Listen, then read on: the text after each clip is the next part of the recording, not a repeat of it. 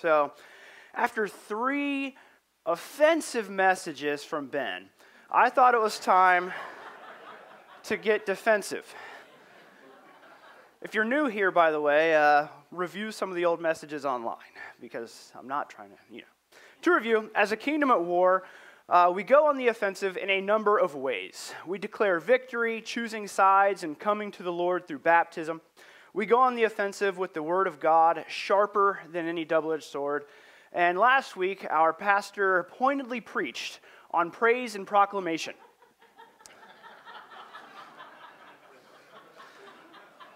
Indeed. Though the outcome of our battle has been settled, we win, as we just remembered with communion, we still find ourselves on the defensive.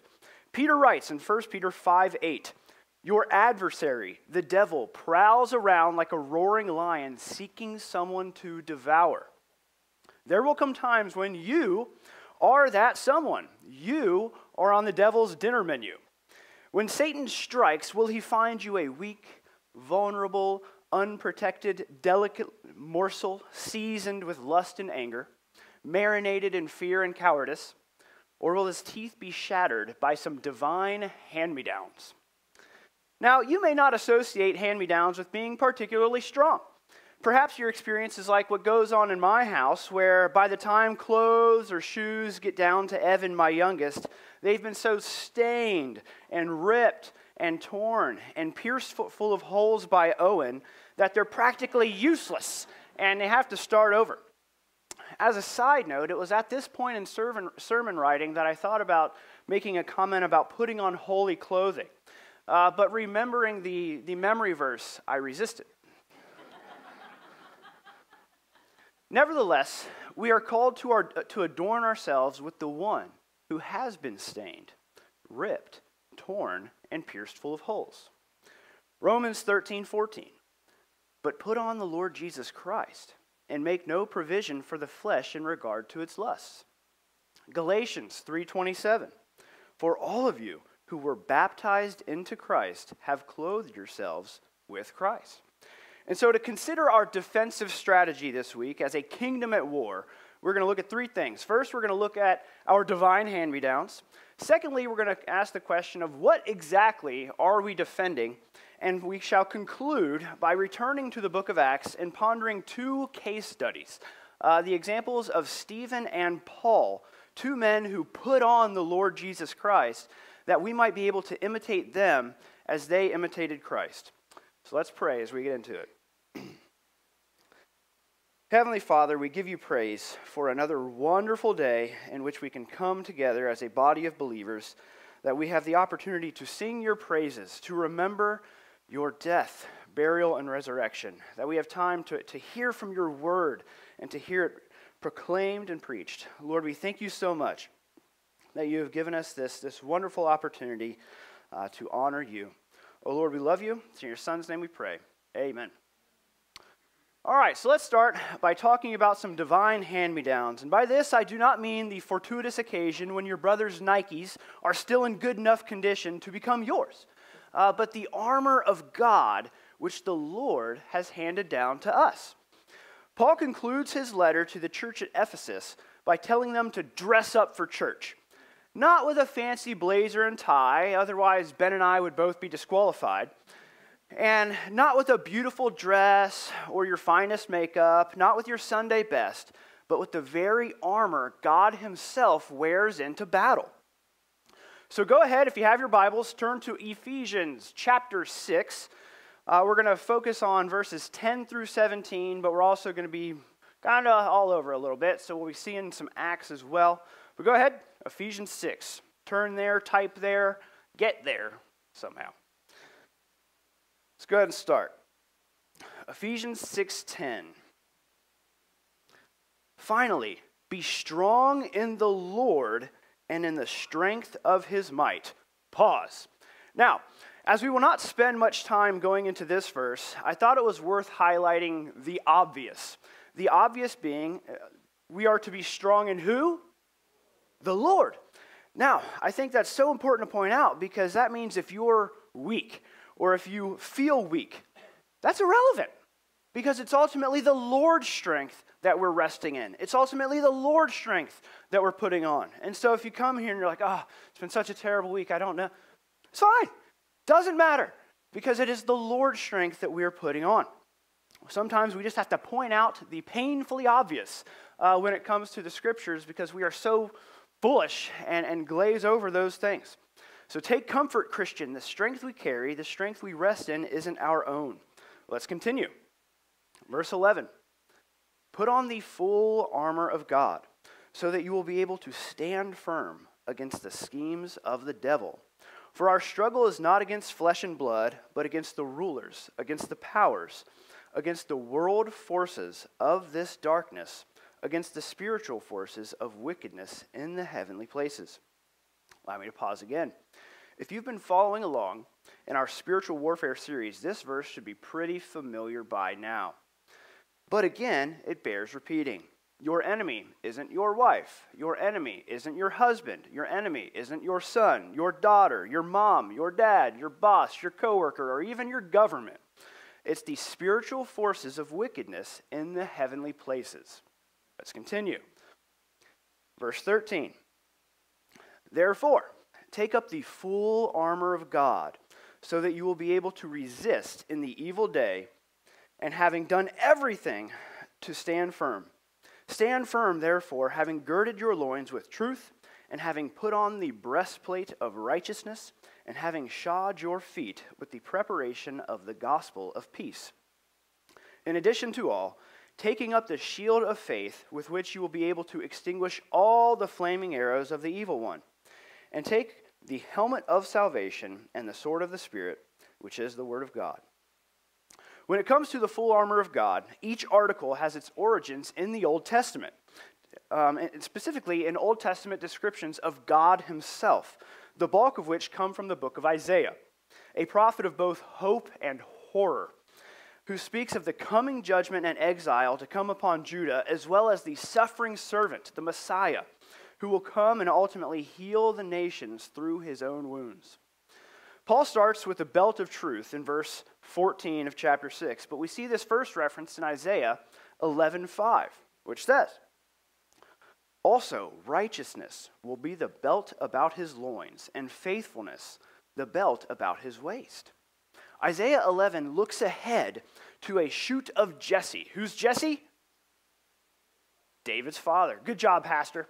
Yes, David's father. And ultimately, we see that one through the line of David who would have the Spirit of the Lord upon him, this one will judge righteously, for he is adorned with a belt of truth. Now, like a belt, doesn't the truth just hold everything together? You know, if the Christian message is not true, 1 Corinthians says we are of all men the most to be pitied. When we think about the battleground, which is the heavenly places, and when we think about our enemy, Satan and his forces, it's of no surprise that perhaps the most common and powerful weapon in the enemy's arsenal is the perversion of truth. Consider, for instance, the beginning. We have Adam and Eve. When the serpent tempted them, it's not as though he came in and thought, okay, sin number one needs to be murder. No, he came in and thought, okay, the way I get to them is through twisting, through deception, through lies. Genesis 3:4 and 5. The serpent said to the woman, you surely will not die, for God knows that in the day you eat from it, your eyes will be opened, and you will be like God, knowing good and evil. And so we see also during the temptation of Jesus, Satan takes the truth of God's word and twists it. If you are the Son of God, wouldn't the Father want to feed you, to protect you, to give you all the kingdoms of the world? I'm sure you've heard a similar voice at different times. If you were really saved, wouldn't you stop struggling with that sin by now?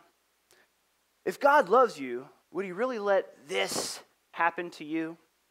If you were a godly parent, surely your children would be more faithful.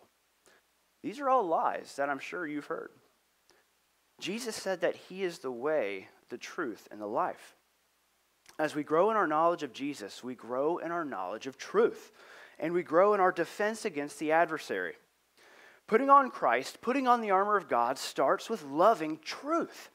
I recently asked a group of youth, not our group of youth, by the way, if it's okay to tell someone they're wrong. It's a tough question to ask youth these days. Am I allowed to tell somebody that they're wrong? And in response, many of them were not only reluctant, but they suggested it is indeed wrong to tell someone they're wrong. Now, they missed the contradictory irony of their position, but we see that cultures have hierarchies of sin. And in our twisted culture, there are few sins greater right now than just telling the truth. And so that's something that as believers, we need to be ready to speak up against. We are being trained, and our youth are being conditioned to believe that seeking truth is wrong and hateful. In a popular and very controversial documentary, What is a Woman?, Matt Walsh interviews a Tennessee University gender studies professor named Patrick Grzenka. And after Walsh says that he is simply trying to seek after the truth, Grzenka replies that the truth is transphobic, condescending, and rude. Now, he is not alone in his sentiments. If we are not involved in our children's education, if we are not supervising our kids' social media access through phones and other devices, then we are paying to have our children trained to hate truth. I hope you recognize that. You are exchanging money for your children to hate truth. And so we need to repent where we have actively engaged in destroying the minds of those we love and cherish.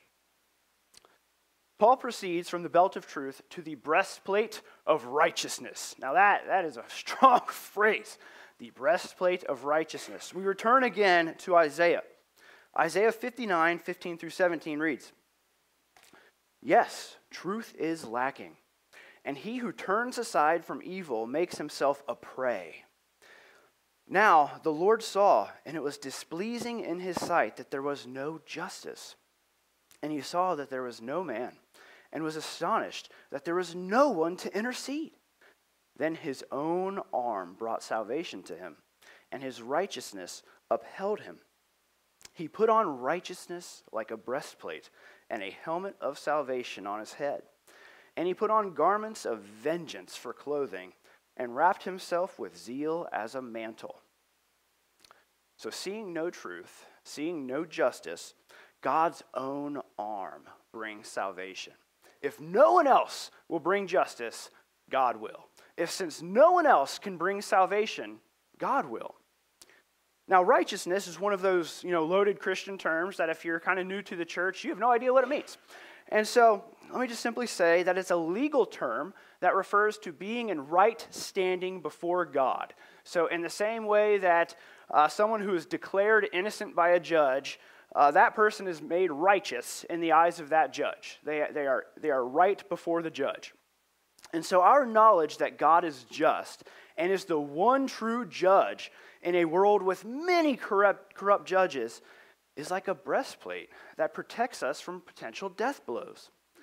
Our sin has made each and every one of us guilty before God, and yet we can stand before him, not cowering in fear, but with confidence because of what Jesus has done on our behalf. As Paul writes in 2 Corinthians 5:21, and just hear the incredible absurdity of this statement. He made him who knew no sin to be sin on our behalf, so that we might become the righteousness of God in him. It's amazing. As often as the adversary reminds us of our sin, of our guilt, of our shame, we must be quick to respond with the truth. The truth that our debt has been paid. The truth that our sin, our guilt, and shame have been crucified with Christ. Christian, you are forgiven. Christian, you have been made new. In Iron Men the other week, Pete played a really awesome video, or at least audio, because we weren't all fancy with the tech. So we had the audio. And he played this audio clip of Alistair Begg. And in it, Alistair Begg was considering the scenario of what it must have looked like when the thief on the cross came to heaven and was being brought in by the angels. And it was a pretty funny little interaction. But we saw that this thief didn't get into heaven. He didn't get into eternity because of his understanding of the doctrine of justification. He didn't get into heaven because he could better exegete the text. He didn't get into heaven because he lived most of his life in the church. He didn't get into heaven because he was particularly obedient. He simply got into heaven because the man on the middle cross said he could. Jesus' righteousness is our defense because our righteousness is menstrual rags before God. Now, if that language offends you, take it up with the Lord. It's what he said in Isaiah 64:6. You can check it out yourself. And so we continue with our divine hand-me-downs. Isaiah writes, "How beautiful are the feet of those who bring good news." In Isaiah 5:7. Paul repeats this sentiment when he writes, "Having shod your feet with the preparation of the gospel of peace." The world takes beautiful things like truth and tries to make them ugly. But God likes to take ugly things like feet and make them beautiful. The courts of the world crucified the only perfect man in history, and yet God, in his mercy, takes the news of Jesus' death on the cross and calls it good news. The world has made truth evil, but our Lord has used evil to bring about the good news of salvation. How can we not praise this God? Consider how Paul's words about a gospel of peace would serve both as an encouraging defense for those being persecuted by the Romans, the so-called empire of peace, and a mockery of the Roman Empire.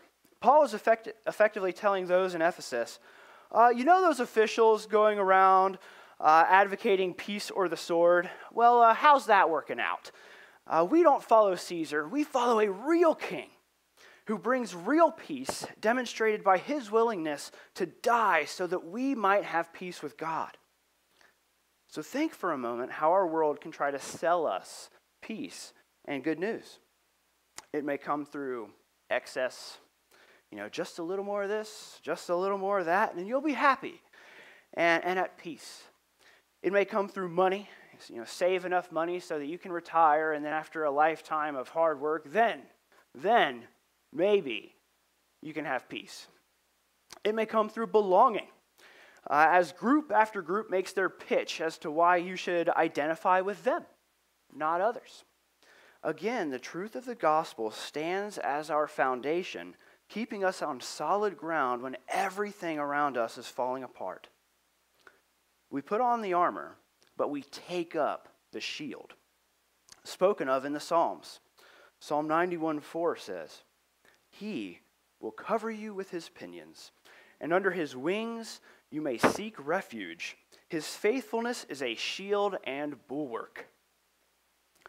The faith we take up is the day-to-day trust in God. Roman shields were pretty big. They were pretty large, about 4 feet by 2 feet, and they were designed to provide refuge not only for the one holding it, but for the person right next to them doing battle alongside them. Likewise, we should not think about a defensive strategy as something to be done alone in isolation.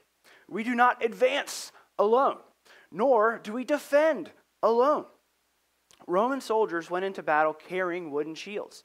Enemies would send flaming arrows into their ranks in order to break up their defense. And so what is Paul's point then when he talks about being protected by these flaming arrows?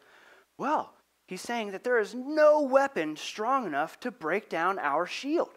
There is no weapon strong enough to really destroy our faith. Now we see that this is not about us. This is not about us having a super strong faith. But yet again, it is about Jesus.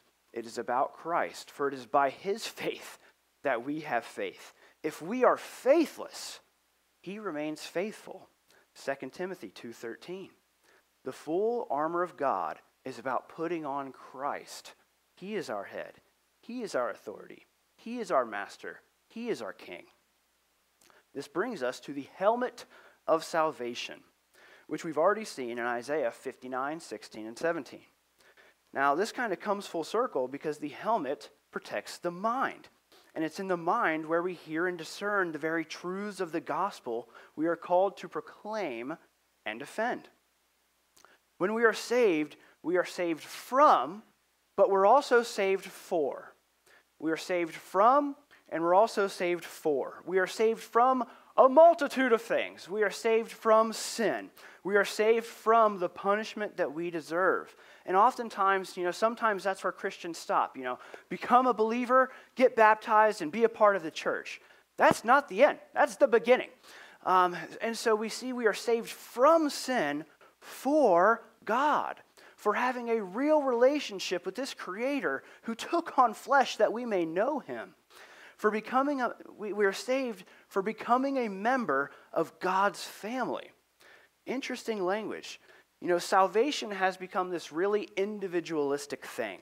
However, if we look at Scripture, salvation has always involved becoming a child of God.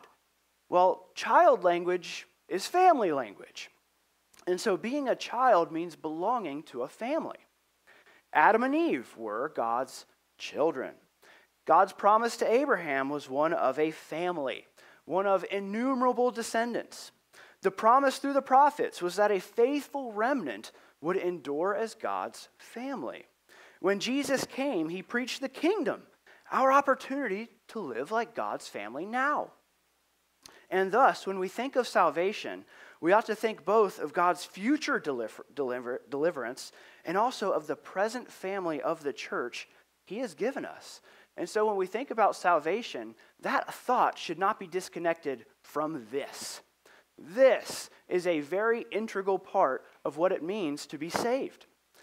And when we're thinking about being a big family, Jenny March recently joked to me that even the dogs in this church are related. And if you don't know about that, ask me afterwards. There are a multitude of them. And so we are indeed a big family. I know I started here just back in January, and as I got to talking to people, suddenly it's like, there's like 3 families in this church. It's just really, all just kind of connected. I've had the opportunity to meet with a lot of people throughout this past week, and I've heard about a lot of families. All families have skeletons, and all families have problems. All families struggle to show love and to show the love and affection that they truly have for one another. This church family, as warm as it is no different. We've got problems. This side of eternity, we will never not have problems.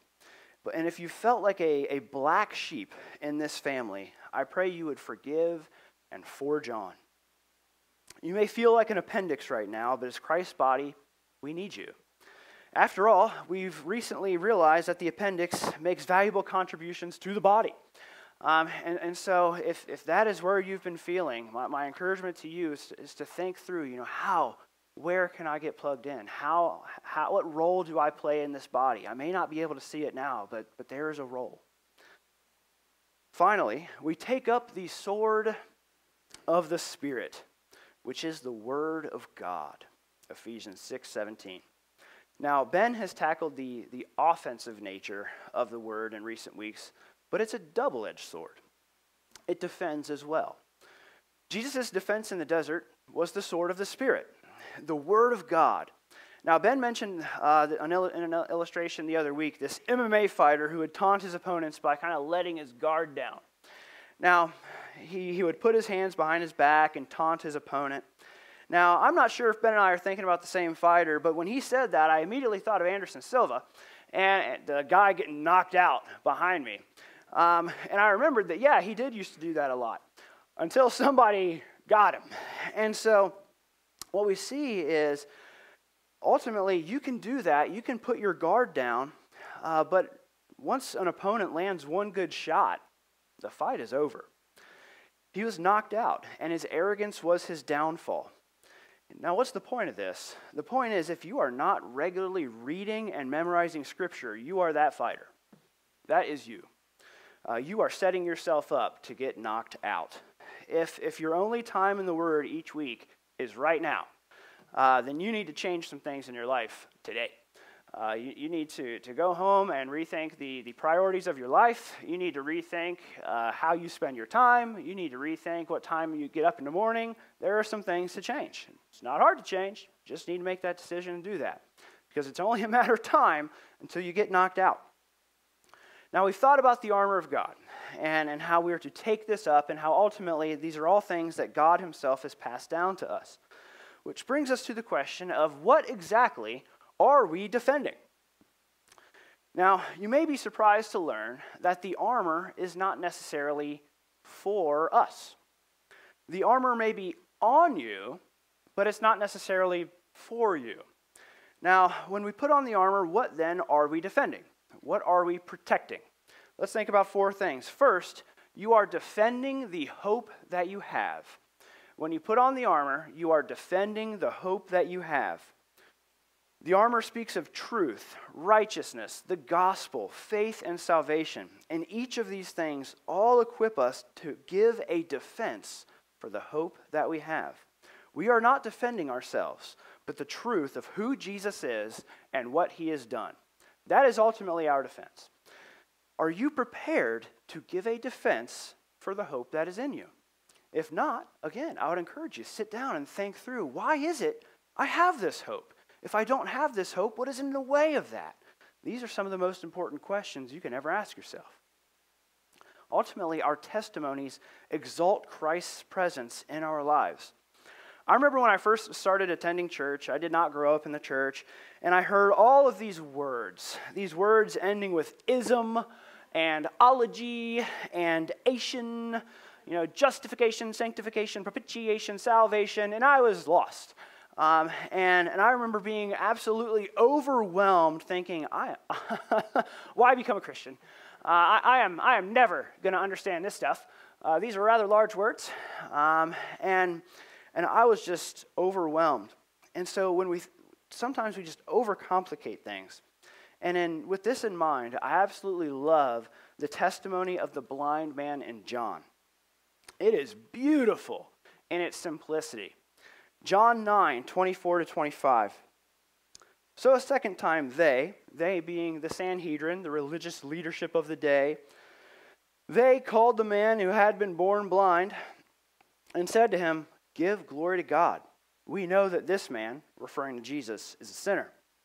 The blind man then answered, "Whether he's a sinner, I don't know. But one thing I do know, I was blind, now I see." That's it. That's his whole testimony. Yeah, I really don't know a lot about this guy. I didn't even see him. But I do know I was blind, now I see. That is it. Pastors can overcomplicate things. Amen?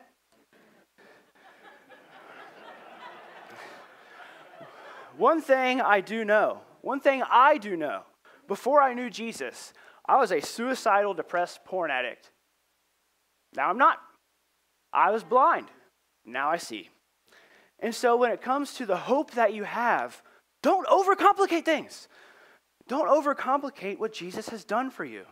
God is often glorified in the simple, in the mundane, by the dirty feet of those who bring good news. Secondly, you are defending the victory Christ has already accomplished. You are defending the victory Christ has already accomplished. Now, have you ever played a game that was over long before it was made final? Now, a couple of months ago, my family was on vacation, and my wife's laughing at me because she knows where this is going. And we were playing Risk 2210.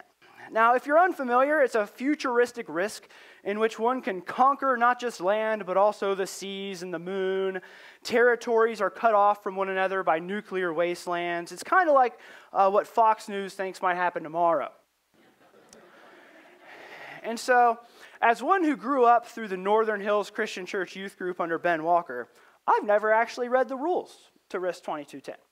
I just know how he played it, and that's how I play it. And so, ultimately, his mission is one not of territorial advancement, but of genocide. Which sounds pretty awful when I put it that way, but I'm not wrong. It's exactly what it is. And so the objective is to wipe one of the other opponents off the map. And so you kind of secretly distribute who your mission is. And I had the unenviable task of having to wipe out my wife. Now, not only is she really good at board games, but let's just say she's competitive. To the point that immediately I see my mission, and I'm like, I'm just going to form strategies that achieve my destruction. I'm going to lose. I don't care. It's not worth winning, because if I win, I lose. Because we're still on vacation. I don't want this to be terrible. But then the worst thing happened.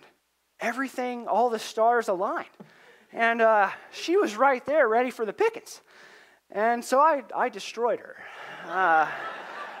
And so there was a good 45 minutes where we all knew the outcome of the game. And everyone sat there in just quiet tension as Kristen's just, why are we finishing this game? And so it was tense, and we begrudgingly played it out to its final result. But the point is, for much of the game, I knew I had won, but I simply had to defend the victory I could already see on the horizon. When it comes to the faith, we're not simply defending a victory that's looming in the future, but a victory that's already been realized on the cross. There are still moves to be made, but the end is not in question. When Jesus died, he made proclamation of his victory to the seen and unseen realms alike. The result is final, but there are still a few rounds yet to be played. Thirdly, you are defending the church. You are defending the church. Years ago, I wrote a parable. It is not scripture, but I thought it was pretty interesting. And so I thought I'd share it with regards to this. It goes like this. 3 men, formerly princes but now peasants, wandered frantically throughout the woods, fleeing from their exile. In the distance, they could see a building being slowly swallowed up by the foliage. Upon reaching the dilapidated and dreary structure, one man tore his clothes, hopeless and paralyzed by grief. He disappeared back into the woods. A second man reached that broken building with a sense of ignorant and arrogant glee, seemingly blind to the obvious holes in the walls and the collapsing roof. He was content to watch the structure implode around him, blind to the obvious dangers. The third man gazed longingly at the building, weeping. And yet the tears in his eyes stirred him to action, for he knew the hope that such a body could provide, and sought to repair and restore no matter the sacrifice. If you have ears to hear, then hear. The building is the church. Some see its problems and run away. Others ignore its problems and heap on more problems through their spiritual blindness. And yet some see the problems and commit to its defense, knowing it's not just a building, but a body. If you are part of a family long enough, that family is going to wound you. The church family is no different, and yet Jesus said, "Greater love has no one than this, that one lay down his life for his friends." Paul writes, you are Christ's body, and individually members of it. You wear the armor of God, not necessarily for yourself, but for your brothers and sisters in the faith. The church is not just described as a body, but as Christ's bride. Husbands, how do you feel? Husbands, how do you feel? What goes through your heads when someone insults your wife? What would you do if someone attacked your wife? Do you shrug it off as no big deal? Do you join in? Do you just ignore it? Because many of us are guilty of abusing the bride of Christ. We see others tearing it down with malicious gossip, and we just, not my business. We just say nothing. We say, not my problem. We need to stand and defend the church as we would our own body, as we would our own bride. Now, fourthly, you are defending your enemies. You are defending your enemies. Setting apart Christianity from the rest of the world, we do not only defend our church family, we defend the very ones actively engaged in its destruction. We defend our enemies. To illustrate this point, we're going to now consider the 2 case studies, the 2 men in the early church who adorned themselves with the armor of God, Stephen and Paul. If we think the armor is for us, is for defending ourselves, well, perhaps we've not been paying enough attention to the scriptures. And so as we look at a brief picture of these 2 men in the book of Acts, I want you to imagine each man adorned with armor, from the belt of truth to the helmet of salvation. And I want you to consider these questions. How does the armor serve those who wear it? How does the armor defend? How does it protect? How does it equip the men who wear it? We're first introduced to Stephen in Acts chapter 6. If you still have your finger in Ephesians, you can turn over to Acts 7. We'll be there momentarily. And when we're introduced to Stephen, we see that Hellenistic Jewish widows were being overlooked in the daily serving of food, and so 7 men of good reputation, full of the Spirit and wisdom, were chosen to correct this sinful oversight.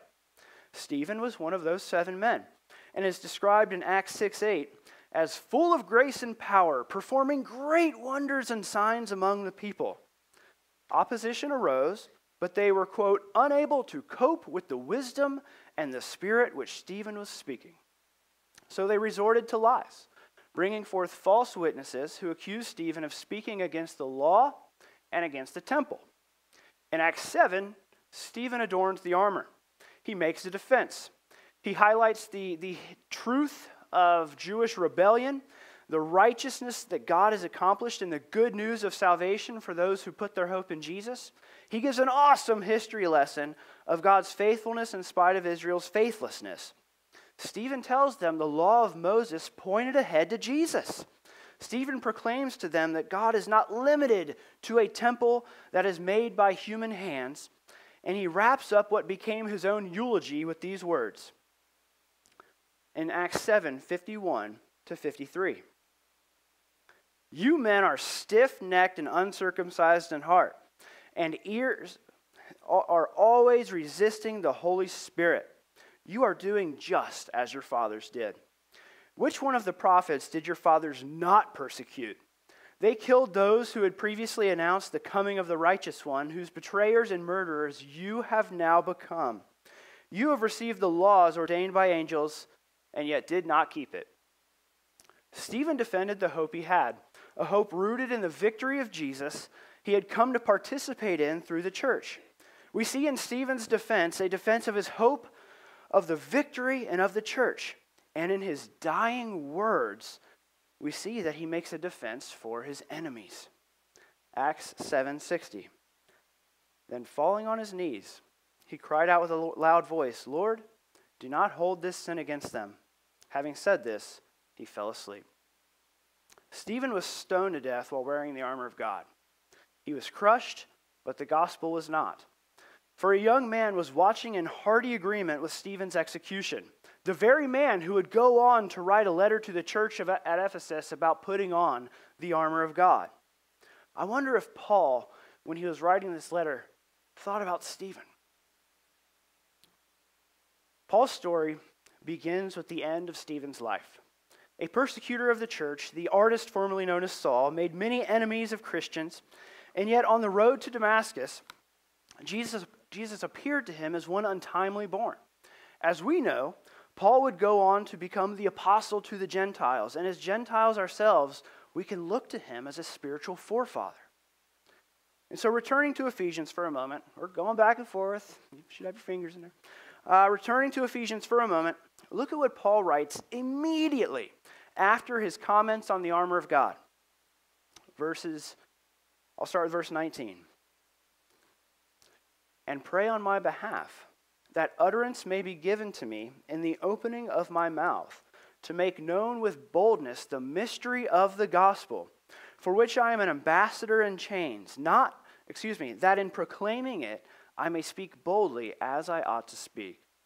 Boldness refers to having the freedom to speak with no restraints, with no chains.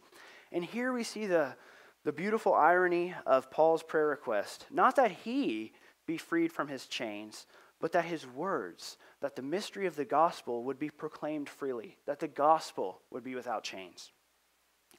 Jesus himself promised that in such situations, words would be provided.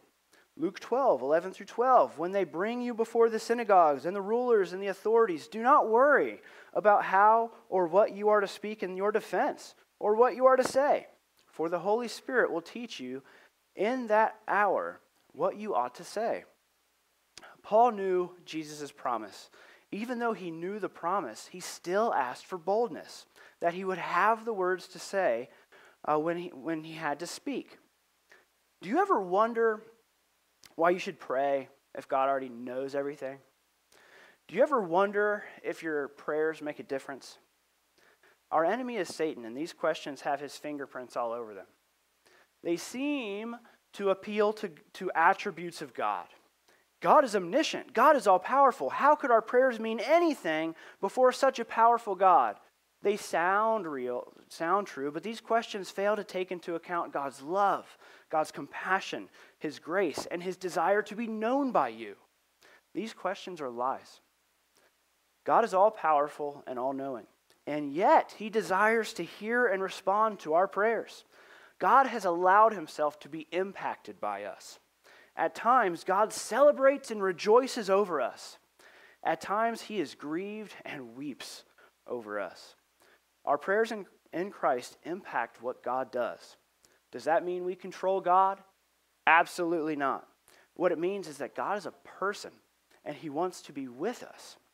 He wants us to put on Christ, to put on this armor. And so keeping Paul's prayer request in mind, this prayer request to speak boldly, we return a final time to the book of Acts. Though chained, Paul's prayer is that the gospel would be proclaimed boldly, unchained, unhindered. Now, if you've ever read the book of Acts, you've noticed it kind of ends abruptly. It's almost disappointing in the sense that you have Paul in chains being sent from king to council to king to council, and it all seems to be setting up for this big interaction between Paul and Caesar. And so you're like, yeah, I want to see how that goes. And then you get to the end of the book, and the face-off never comes. Suddenly it just ends. And we, the reader, are just like, how'd that go? Well, I mean, I hear that in church tradition, Paul got decapitated, so I kind of know how it goes, but I want to see it. And so we hear all of that, but keeping in mind Paul's prayer request in Ephesians, I want you to hear how the book of Acts ends. Acts 28, 30 to 31. And he stayed 2 full years in his own rented quarters, this is a prison, and was welcoming all who came to him, preaching the kingdom of God and teaching concerning the Lord Jesus Christ with all openness, unhindered.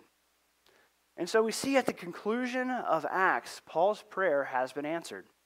Though he was chained, the gospel was being proclaimed unhindered. The focus of the book of Acts is not this big face-off between Paul and Caesar. It's about the advance of the gospel unhindered, unchained. And so the question that we return to is, how then does the armor serve those who wear it? How does the armor defend, protect, and equip the men who wear it? Well, to conclude, when we think about armor, we are probably inclined to think about protection and preservation, to borrow a few P's from last week. But in Stephen and Paul, we see the armor equips believers to boldness, because the armor is not meant to protect the one bearing it, but to protect the message, to protect the good news that Jesus is Lord and King. And though we are sinners, Christ died for us, that by his wounds we are healed. The armor of God paints a beautiful picture of Jesus, who is the truth, who is our righteousness, whose good news brings peace, who is our shield and salvation. Jesus is our hope. Jesus conquered sin and death by laying down his life for his bride and praying forgiveness for his enemies. Stephen and Paul followed in his footsteps. And as we go forth from here, the question is not, will you die for your faith? That's out of our hands. The question is, will you be bold for Jesus and his good news with your life? Will you do that? Will you live boldly for him? Because that is why he has given us his armor. With that, let's pray. Heavenly Father, we give you praise for all that you have done. Oh Lord, we thank you that you have equipped us to defend one another, that you have equipped us to go on. Oh Lord, we thank you so much for all that you have done for us. It's in your Son's holy and precious name we pray. Amen. If you liked what you saw here, go ahead and click on that like button And while you're at it, for more great content, go ahead and subscribe to our channel.